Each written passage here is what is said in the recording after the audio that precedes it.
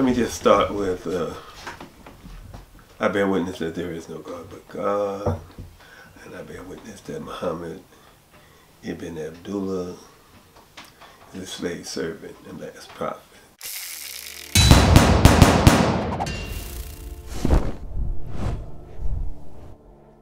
Nice to meet you, my brother. Mr. Sekou, the pleasure is mine. Okay. It is an honor. First and foremost, 50th anniversary. Being home with all the political prisoners, still in the fight and the struggle. Is there anything you want to say to the fans and to the 80 million viewers on the Truth About Tupac channel? Well, I think the first thing I would say about the truth about Tupac is that he wasn't nothing but the truth. He was the truth, you know.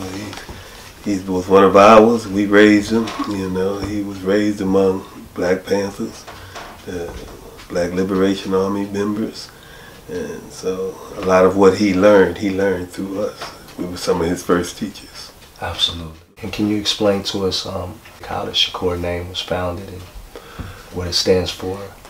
The name Shakur is the thankful, or those who are thankful. Thankful to the Creator for all that He gives us. The first Shakur out of our clan was Salahuddin Shakur, father of Zayd, Malik Shakur, and Lumumba Shakur. Yes. He was the first one. He was a comrade of Malcolm X, brother of Malcolm X, a member of the Nation of Islam at the same time that Malcolm was. He left the nation a little before Malcolm did, but that's where the name originated from. This is the one, Sekou, that was Tupac's uncle, and also a dear brother to Mutulu Shakur, who just this February 10th has been given a chance to come on and join us. As you know, he's still in the fight and the struggle, but we'll be coming home soon. And we want to say to you, brother, it could never break your spirit. And we can't wait to have you come home so we can have you here on the Truth About Tupac family and movement and hear your words direct. But as of now, we're going to get into your story and your history and your lineage, and explaining the whole Shakur lineage as well, and how what it means to be a Shakur. I was talking to Mopreme Shakur, and I was telling them that having your integrity and your identity, you know, at the end of the day, how many sacrifices your family has made towards the freedom of people and for the protection of people and all people, not just your own. And I would love for you to elaborate and give us how it all, for you, where it all started. And well, first of all, let me just say that although I feel that we are part of the same family, we're all very close. I called Abba, which means father, and I actually thought of him as a father. He was a father figure for me. Many people, especially in the areas where him and I were together, believed that he was my natural father, which he wasn't.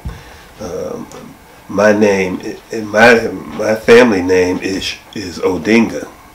My name is Sekou Abdullah Odinga. Shakur, we were very close. I grew up with the Shakurs. Yes. Lumumba was at one point my closest comrade, closest friend, and you know, we went to school together. We went to as youngsters, teenagers, we went to the joint together. yes. We came back. That's where I first heard of Malcolm. Not first heard of him, but yeah, first really heard of him. And it was through Lumumba Shakur's father, the one I just was talking about, Abu Shakur. He used to send us information about Malcolm, his speeches, write-ups that other people had written about him, just trying to educate us about who he was and give us some of the ideas that he was putting forward. And so this was when we were like between the ages of 16 and 20. I was 16, I was 19 when I come home. I was 16 when I went to the joint. Wow. So, they're 40 years. Well, not then. Not then, right? Not then. That was right. This was just a little youth bid. I was a youth. It was a, I was the charge was youthful offender, and so when I come out, I was looking for Malcolm. Wow. And so after finding him and listening to him and being inspired by him and educated by him, but there was a whole lot of other things going on at the same time. This is 84, 85 actually, 84 mostly. Yes. Yeah, I come home December 80. I said 84. No, 64. 65. Yes. I come home in 63, December 63. Yeah, I come home 63, December 63. So this was the time when Malcolm was going through his transition, his changes, yes. And from the nation to his own thing. But it was also a time when the struggles in Africa and Latin America and Asia were rampant, and they were influencing people. I was very heavily influenced around that time into the African cultural thing, you know. The cultural nationalists in New York especially were very strong and very live and out there at the time, which is why one of the reasons that led to me changing my name from my birth name, which was Burns, to Odinga, Sekou Odinga, which is what the name I've been carrying ever since '85. So it was the culture, it was Malcolm, it was what was going on in Africa and what was going on in Harlem and the Bronx and Queens and Jamaica, where I'm from, you know, Jamaica, Queens. Yes. Not Jamaica. Not Jamaica. Not the island, Jamaica, Queens, yes. New York. Yes. So these are it was those times and those type of activities, especially the cultural nationalism, revolutionary nationalism. Those nationalist movements were very influential. And my next question, which leads into you forming the Panthers Party in the Bronx. Those of us that were trying to build organization in New York, those are the brothers and sisters that I was around. There was many people doing this. Yes. All right, so the ones that I was around, we were looking for a better vehicle than the one that we were involved in, a better organizational structure. When I say vehicle, a better organizational structure. When we first heard about the Black Panther Party in 66, 67, especially in 67, I believe it was, when they went up to Sacramento and to protest them trying to unarm them from carrying their guns openly. Yes. And we thought that might be a better vehicle for us to deal with something, because the abuse and terror and murder of police were rampant, not only in Oakland, it was in New York and most of the ghettos, or most of the communities where black people lived throughout the Sia Nation. So when we heard about the Black Panther Party, we decided that we wanted to be a part of that.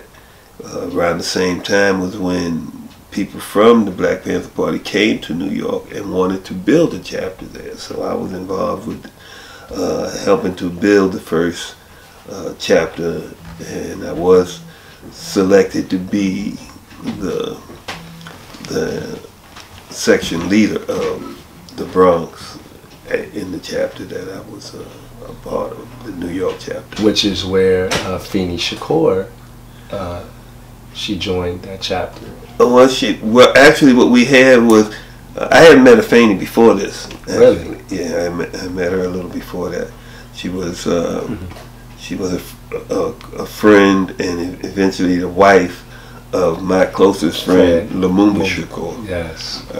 But what we had was, because we didn't have, our resources were so short initially, what we did was establish what we called the Harlem Bronx section of the Black Panther Party, which was in one building in Harlem, and we all worked. All of us was working out of the Harlem office. The place that we actually met in the Bronx was my apartment. That's where we met at, in the Bronx. Wow. Was my apartment, but the office that we worked out of was in Bronx. It was in Harlem, actually. That's interesting, because I remember his stories, hearing how you had escaped and jumped out of a window to get away with. Well, this is later on. This is years later. Was that the same apartment? No. Okay. No, that was a different apartment. At this time, I was living in Brooklyn, in the area where I come out the window and was able to elude the state forces that were trying to capture me. This was during the Bunchy Carter? This was the same. This was after, but I went underground the night that Bunchy Carter was killed, January 17th. January 17th, but that was about something that was happening in New York City. Yes. But this was a few months later than that. This was April, I believe it was April 2nd, 1969, when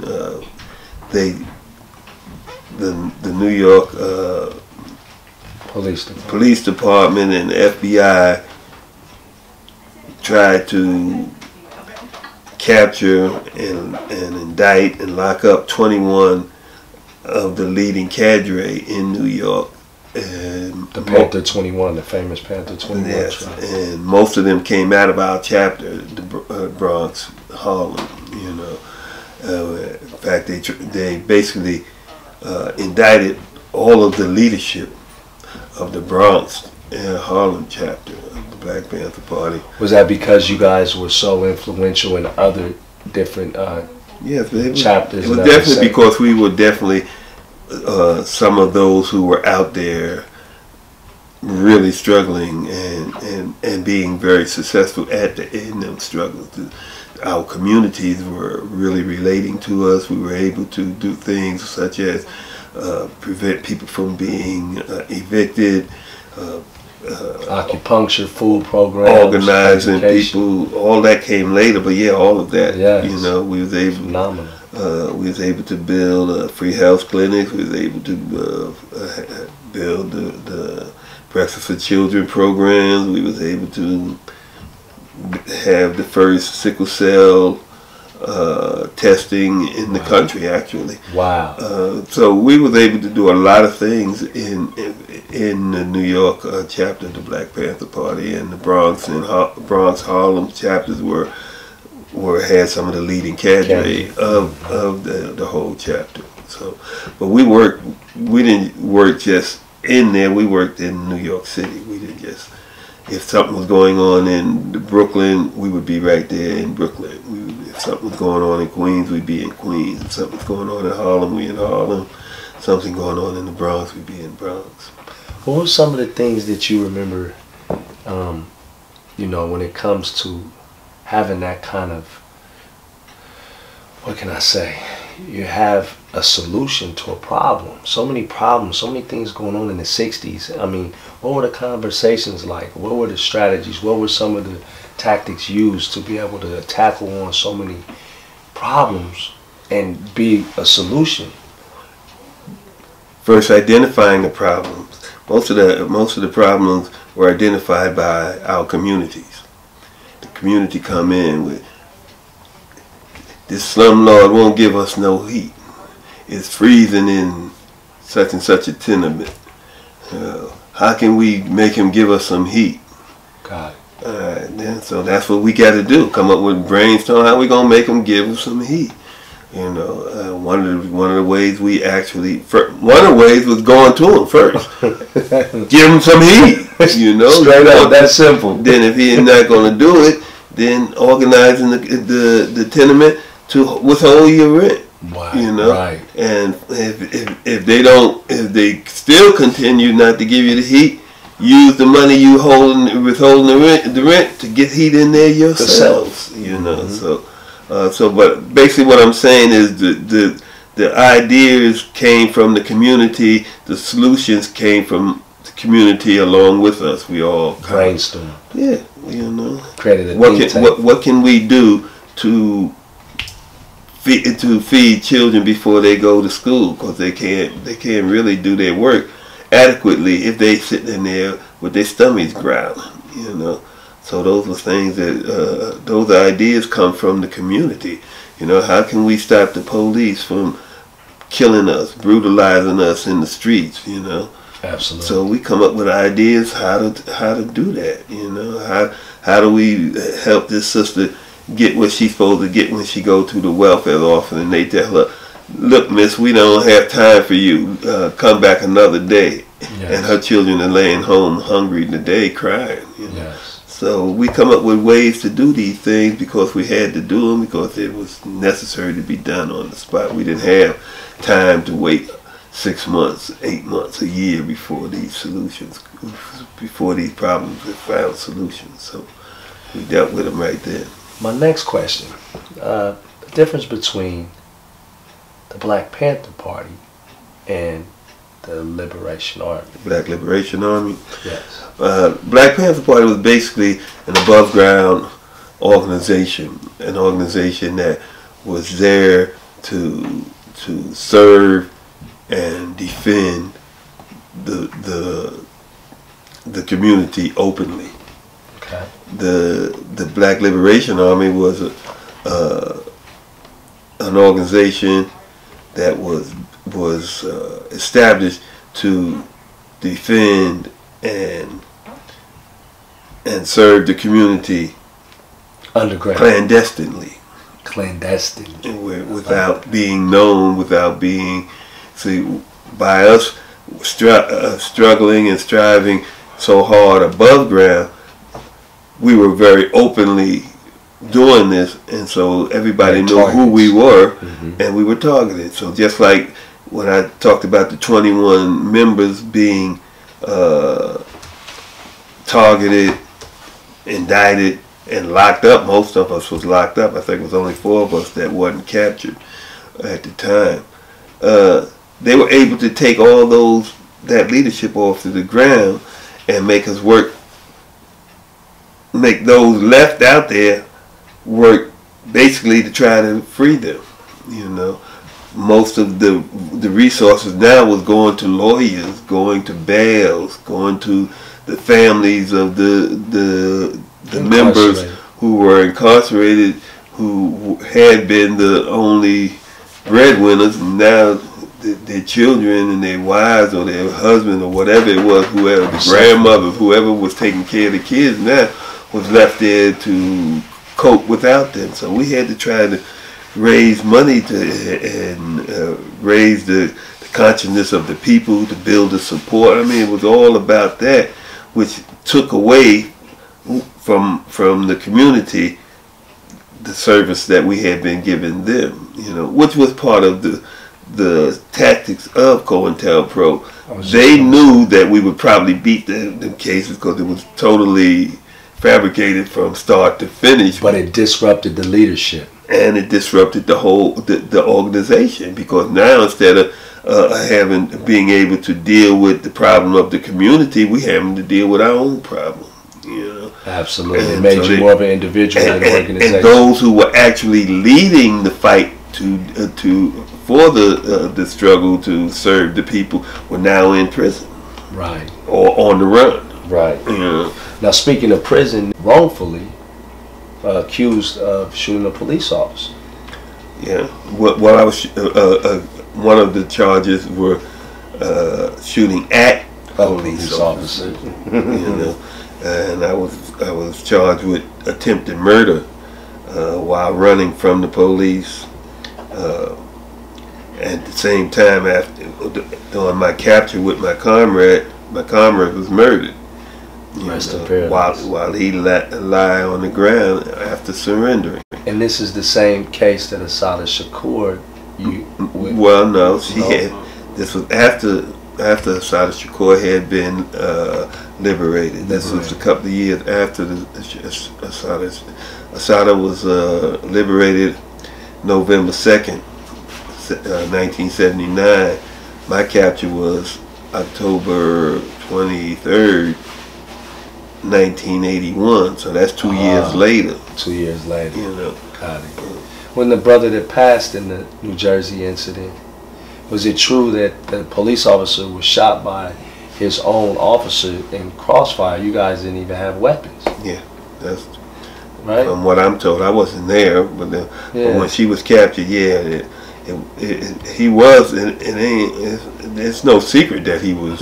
Right. He was shot by the weapon, but they're saying that one of the comrades disarmed him and used the weapon to shoot the officer. Right. But yeah. Marilyn Buck, this was a woman who gave her life, a white Caucasian woman that gave her life for the cause. So there was Caucasians involved in helping and yeah, we had many white comrades throughout the country that aided the struggle of the New Africans or the black people, you know. Yeah. There was quite a few anti-imperialist comrades throughout the country. We always were able to work with others, Chicanos, Puerto Ricans. Yes. That was always part of our strength, actually. Being diverse. Being able to work with others. Yes. But recognizing that we were our own leaders. Yes. And they were leaders in their struggles, whatever it is, you know. But when they work with us around our issues, we lead. Got it. You know, so if the Chicano go working on his issue, he leads. You know, the Puerto Rican working on his issue, he leads. And those who support the anti-oppression, who support the liberation of the oppressed, they'll follow those and work in harmony with them. You know? And that brings me to my next question, which is, now in this day and time in 2016, and what you've seen and how many different political prisoners that are under a lot of scrutiny when it comes to being terrorists, or still have issues within the international community. Like, how does that fit with you, knowing that you've given so much and sacrificed for so many, not just your own, and still see that we're right back in the same fight? Well, we've been in the same fight since the first African was kidnapped from the shores of Africa.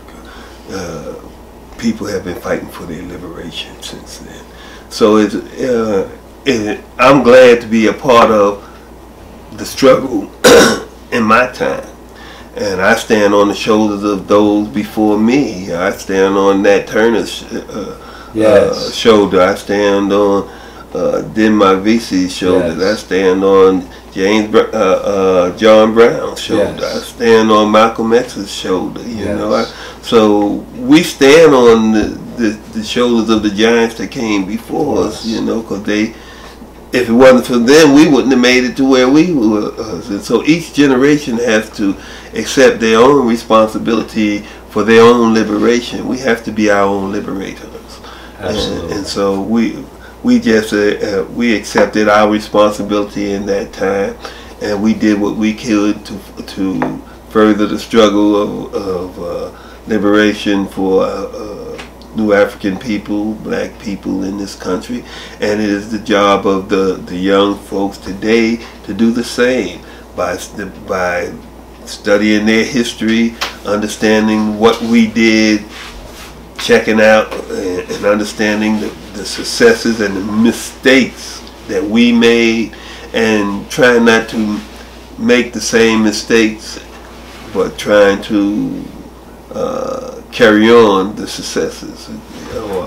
For this time, because you can't really take what was done in '68 and just transport it to 2016.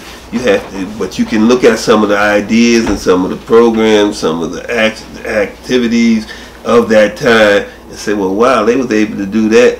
Maybe we can do something similar today to further our struggle. Well, that's why we're here with the Truth About Tupac with 80 million viewers, 800,000 subscribers, to honor the ones of those who are still with us in this Black History Month.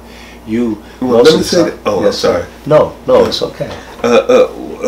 If we're gonna remember and honor those, we definitely need to honor our political prisoners. We definitely need to remember who they are, or find out who they are if we don't know who they are. Because many people don't even know that we have many political prisoners and prisoners of war right here in this country that have been in the jails for 10, 15, 20, 30, 40, as much as 50 years. Many of my comrades that are still behind the walls have been down for 30, 40 years, you know, and they're still there.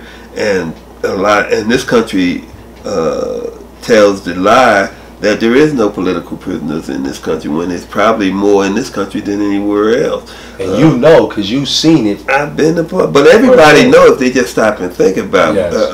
But right here in this country itself, on this land itself, there's many political prisoners right there in Colorado, Florence, Colorado, or in the upstate joints in New York, in Omaha, Nebraska, where we have the Omaha, the Nebraska 2, the Omaha 2 over there, or in Atlanta, where you had Jamil Alameen, Baranza Bowers.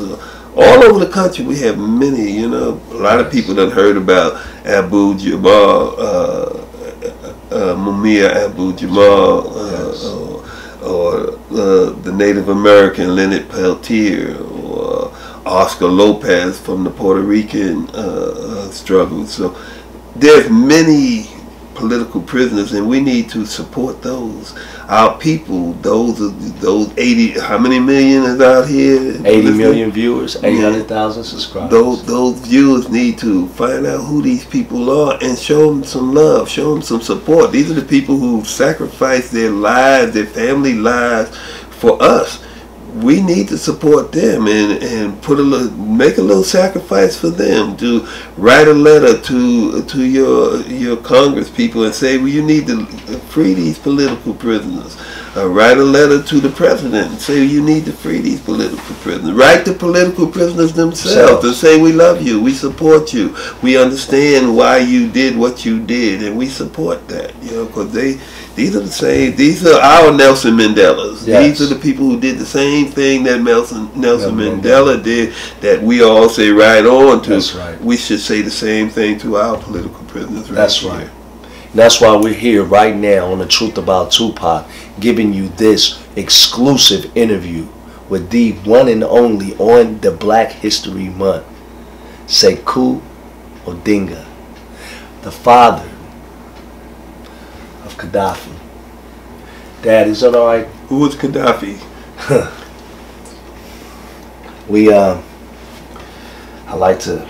I asked Mom to put this picture here, right here, because this is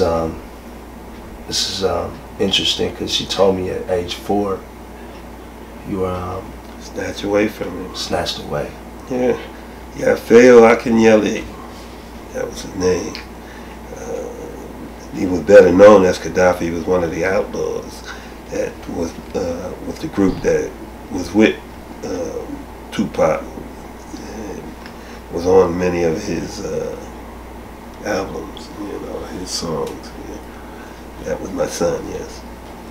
Yes, Dad. To be here in your home, and to know that a man like yourself has sacrificed so much for us as young men, and know that you have eternally a son that's in the essence, and you have sons right here and daughters that are so proud to have your story to have your testimony and your glory here in the flesh, and we want to honor you. So we don't get to tell our loved ones in the flesh how much we appreciate and are thankful for you. Well, I appreciate that. I appreciate the support. And I would hope that whatever honor and love you have for me, you remember it for my comrades that's left behind them bars, and give them that support and help. Let's help bring them out. Let's help free them, because they're the ones right now that need your support even more than I do, you know. So we need to, as we always say, free them all. Free them all. And we want to say thank you to Mama Yasmin for giving us this opportunity with Dad. And we need to say that this is Yasmin's house. This is not my house. Okay. Yes. And I thank her for allowing us to be here and to talk as we have talked with each other, you know. To all our political prisoners, stay strong. It's the Truth About Tupac signing out. And like our dear father said, free them all. Free them all. Free them all. Free them all.